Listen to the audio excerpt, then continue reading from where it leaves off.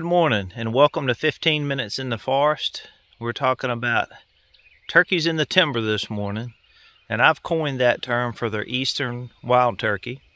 I'm going to talk a little bit about the life history of this bird. This time of year in the spring, it's a beautiful time to be outdoors, out getting a walk in this morning and doing some videoing for you. There are other subspecies. We won't go into those today. But as you move west, there are a number of species that we have in the United States, maybe for another video. Eastern wild turkey, the male turkeys are called gobblers, and the females are called hens. And usually a gobbler, when they're 1 year old, they'll develop a beard. They have wattles, which is the red skin on the neck. We'll show you that. And the beards can grow anywhere from 4 to 5 inches a year, biologists tell us. Either way, a 2-year-old bird will easily have an 8-9 inch beard. You age turkeys by their spur length. Last year I did a video on aging white-tailed deer by deer jaws. And turkeys, typically you'd age them by the length of their spurs. A 1-inch spur is very typical for a 3-year-old bird, but it could give or take a 1/4 inch either way. A brief history about the wild turkey in Virginia. Gary Norman, forest game bird biologist with Department of Wildlife Resources in Virginia, writes, early settlers in the 17th to 19th centuries were dependent on wild game for meat year-round due to inadequate methods of food preservation. Most forests had been cut for lumber or to be developed as agricultural lands for crops or grazing domestic animals. Overhunting with market hunting in combination with this fact led to populations of wild turkeys being their lowest during the periods of 1880 to 1910. Concern for the wild turkey conservation led to the passage of the Robin Bill in Virginia during 1912, which prohibited the sale of open markets of wild turkey and several other species of birds. However, enforcement of this bill and other legislation restricting hunting methods and bag limits did not come into effect until 1916, when the Department of Wildlife Resources was established. The next milestone came in 1929, where efforts were made to rear and hatch birds from wild eggs and then be released into the wild. Of course, this was unsuccessful and proves the fact that raising birds and returning them to the wild does not work. They lack the imprinted assistance that they need from their parents to evade predators and be wary. A new procedure was developed in 1955, whereby native turkeys were trapped and transferred to areas with suitable habitat. This method proved highly successful from 1955 to 1993, where nearly 900 wild turkeys were trapped and relocated in Virginia, primarily to the southwest and tidewater regions. The National Wild Turkey Federation also has extensive credit needs to be due them for enhancing the bird numbers in Virginia and nationally. Their efforts to trap and release birds have proven successful as well over time. So as we walk on this edge, this timber was harvested and planted in pine. And these pines are probably less than 10 to 12 years old. Too small for a turkey to roost in. But thanks to good best management practices in Virginia for water quality, there are buffers, and quite often there are hardwoods along the streams where turkeys can roost. On the adjoining property line here, you can see we've got some tulip tree and oak, more mature for turkeys to roost in. So they need a place to get off the ground to get away from predators, and they roost there at night. And then they'll fly down to an open area in the morning, and in this case in the spring it's mating season. So all those gobbles you were hearing in the background were turkeys that were trying to attract a hen. And so I'm going to try to dispel a few myths in this video, but certainly not solve them all.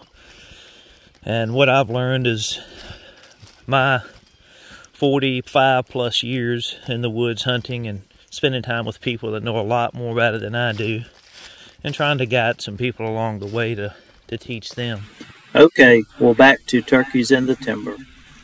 These two gobblers are strutting their stuff in a small opening in the forest. Along comes a hen to check out which one's the most handsome.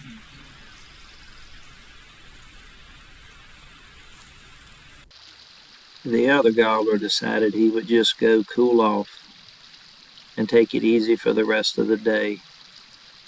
One of the things that many outdoorsmen do not realize with the wild turkey is that the hens go to the gobblers. So as a hunter, you're trying to do essentially the opposite of what's happening in Mother Nature. So you're yelping, trying to sound like a hen, and you're trying to call the gobbler in. And it does work if you're set up in the right place. So knowing the woods and knowing the habitat, studying them a little bit, putting out cameras, seeing where they want to be, a very small portion of it is actually calling. World champion turkey caller and still have a bad day in the woods with turkeys. Flip side of that is I've actually heard wild turkeys that sounded pretty rough. So turkey myth number 2 is, did Benjamin Franklin deem the wild turkey our national bird? Well, this story about Ben Franklin wanting the national bird to be a turkey, unfortunately, is just a myth. This false story began due to a letter Franklin wrote to his daughter criticizing the original eagle design for the Great Seal, saying that it looked more like a turkey. In the letter, Franklin wrote that the bald eagle is a bird of bad moral character. He does not get his living honestly. He is too lazy to fish for himself. Well, about the turkey. So Franklin wrote that in comparison to the bald eagle, the turkey is a much more respectable bird and a true original native of America. He is, besides, though a little vain and silly, a bird of courage. So although Ben Franklin defended the honor of the turkey against the bald eagle, he did not propose that the turkey become one of America's most important symbols. So a gobbler will go out into a spot such as here, even though we're talking about turkeys in the timber. They roosted in this timber, and they've flown down, or maybe they're a ways away in timber, but either way, they're working their way to an open area where they can strut and display, like these videos here. Once they get out in the open, the gobblers fan their fans out and puff up their feathers just as big as they can, and they basically display so the hens can see them from a distance. This is oftentimes when gobblers can be preyed upon.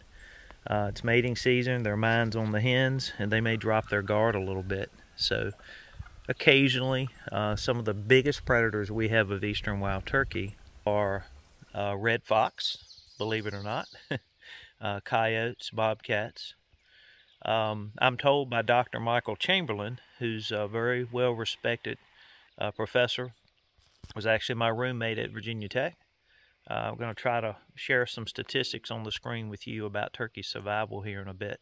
But he shared that research has shown that the harassment of predators on turkeys, the chasing them, the stalking them, the following them around, stressing the birds out, actually deteriorates the bird's health. They don't feed like they should.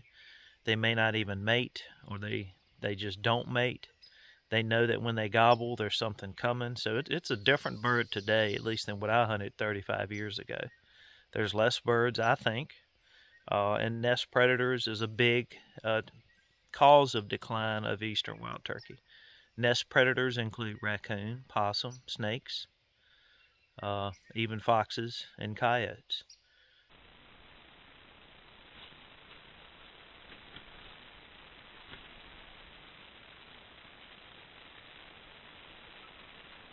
Other major threats to turkeys include development, loss of habitat, and overhunting. So let's talk some more about turkey behavior. In early spring, gobblers begin their courtship rituals, and occasional sparring matches occur with other males when competing for a mate. Hens begin laying eggs each day and usually there are up to 10 to 20 eggs in a nest. Incubation lasts about 28 days, and turkey poults are born precocial, meaning they are born with feathers and are ready to venture out within 24 to 48 hours. Research also points to nest success rates of only 20%, and more than 30% of poults are lost by the time that they're 1 month old. Turkeys need open areas to bug, and nearly the entire diet of a turkey poult is insects, as you can see from this listing here. Adult birds feed on a more mixed bag of diet, including nuts and acorns. Masts have proven to be very important in the breeding success of turkeys in the spring due to the conditions of the hens going into breeding. This gobbler's out enjoying the early spring warm-up and the greenery that comes with it after a long winter of eating acorns and mast. Speaking of the warm-up, along comes the mites and insects as well, so turkeys dust themselves in order to ward off the insects that plague them all summer. Did I say earlier that the gobblers had beards? Well, occasionally a hen will have a beard, which is fairly rare. Even more rare is to find a gobbler without a spur. Here's a mature bird recently harvested by a friend of mine that had no spurs, probably most likely due to old age. Turkeys need hardwood bottoms and ridges with access to water and many other habitats in order to survive and thrive. They generally do best in landscapes that are about half forested and half open. Forested areas provide escape cover, places to roost and loaf, and food in the form of the mast, hard mast and soft mast that we showed you earlier. Openings provide areas for courtship display, nesting, and brood rearing cover. Some tools you can use on your property to help with turkey management include prescribed fire. It resets the vegetation back for growth that they need. Creating some bare ground through disking, timber stand improvement, and even if you're cutting hay this spring and summer, consider putting a guard on the front of your tractor with chains to ward off the nesting turkeys. So one of the take-home messages with managing for the wild turkey is to find the missing link that may be on your property. You may not be aware of what that is, and perhaps your neighbor has it, and that's good. Get to know your neighbor, look at an aerial map, and check out the habitats that you have available on your property as well as on your neighbor. Work with a wildlife biologist or consultant that has skills with managing for wildlife as well as timber, and perhaps you can help this bird to thrive and continue to exist so that we can enjoy the wild turkey. Thank you for watching 15 Minutes in the Forest, Turkeys in the Timber.